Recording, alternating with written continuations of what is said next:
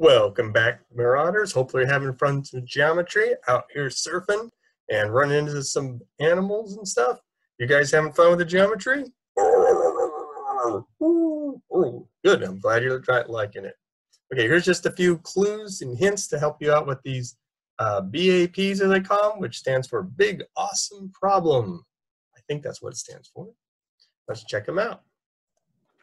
All right, so when you do these problems, one of the keys is to write in all the angles as you work these out. Don't just fill in this list. You can't do these in order because you don't know which letter you'll find first. You might find H first.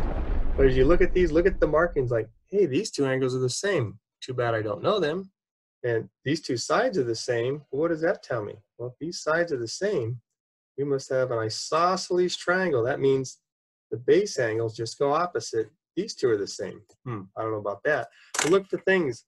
Hey, here's a couple double lines. They're parallel.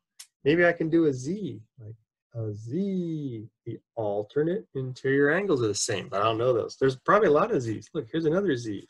Oh, wait a minute. I know this one. I could probably go up here. See, there's the Z, the alternate interior angles. Oh, and these are the same.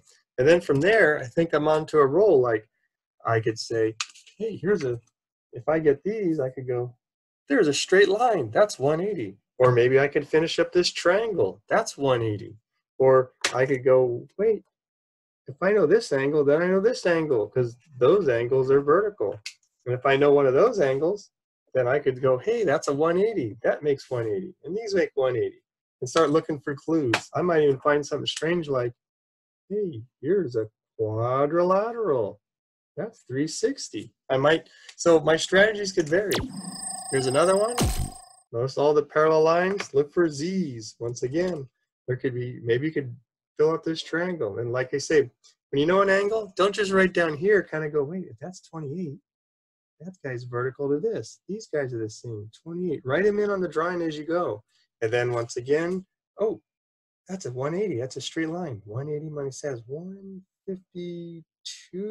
Yeah. And then this here would go with this here. That's vertical. So write them in as you go. And maybe I can do some other things. Hey, here's parallel lines. Maybe I can find some Z's again. So there's all types of things hidden all over the place. Look for these Z's, look for straight lines, look for 180s. So fill them in on here and then fill them in on here. But because you might find angles, you don't think you need them because they're not down here, but you do. Here's another one. There's a gigantic Z in here and parallel lines. And this last one, this one's extra fun because it's got all types of stuff. I do see the parallel lines. There's the parallel lines. I can look for Z's, like, oh, there's a Z, you know. You can even do a reverse Z. You know, some people don't think about it like a reverse Z. That means these two would go together. But what else do I see? Hey, here's some interesting things. Here's a pentagon. This adds up to, what was it? 540 for a pentagon. So there's a bunch of shapes in here. You can even make gigantic shapes like this and go, hey, there's a quadrilateral, or here's another quadrilateral. Or I could even extend it all the way down. So whatever you see, lots of quadrilaterals here. Here's another quadrilateral. And one last thing I noticed, even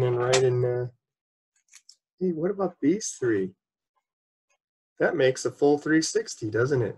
If you go around, in fact, anywhere you go around, anywhere all the way around a point is 360. 360 if you go all the way around. Okay, so use those clues, fill them out, and have fun.